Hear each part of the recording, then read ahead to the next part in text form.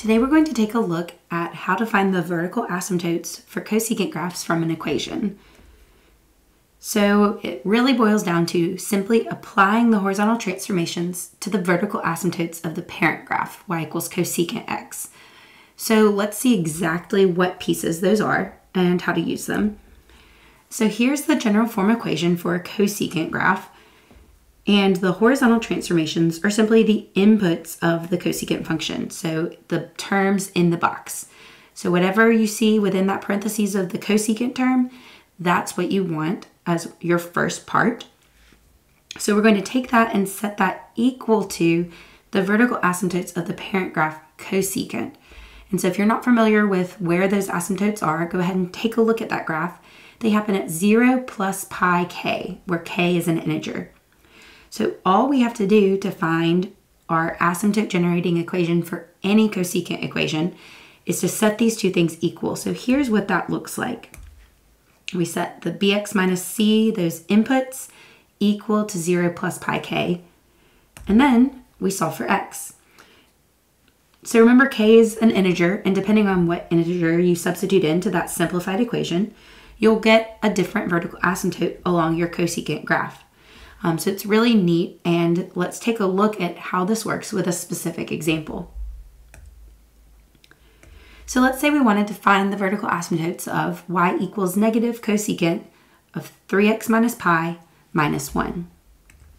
All we need to do is take the inputs of the cosecant function, so it's right here, 3x minus pi, and set that equal to the parent asymptotes of cosecant. So those happen at 0 plus pi k. And now we can solve for x. So let's first start by adding pi to both sides. And notice that when we add pi to the right side, the only like term that we have, the like term with pi, is going to be 0. Pi k is its own type of term, so that cannot be combined with pi. So now on the left we have 3x. On the right we have pi plus pi k. And now we can solve for x by dividing both sides of the equation by 3. And just make sure you divide all your terms by 3. So your final equation to generate all your asymptotes for this graph will be x equals pi over 3 plus pi over 3k. So let's see how that works by plugging in just a few different values for k and simplifying to find each of the corresponding asymptotes. So let's start first with a very easy one. K is 0. If you substitute in 0 for k into the equation, we should expect an asymptote at x equals pi over 3. If you let k equal 1, you'll get the next asymptote toward the right. So you have pi over 3 plus pi over 3. So you have an asymptote at 2 pi over 3. Let's try it out when k is negative 1.